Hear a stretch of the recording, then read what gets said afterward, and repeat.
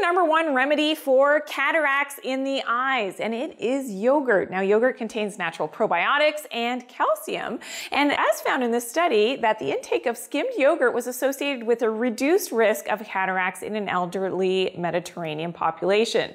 So my tip here, always eat grass-fed, organic yogurt when you can that contains live probiotics. You may need to make it yourself.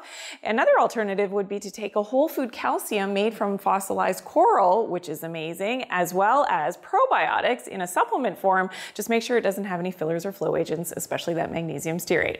Follow for more cataract tips.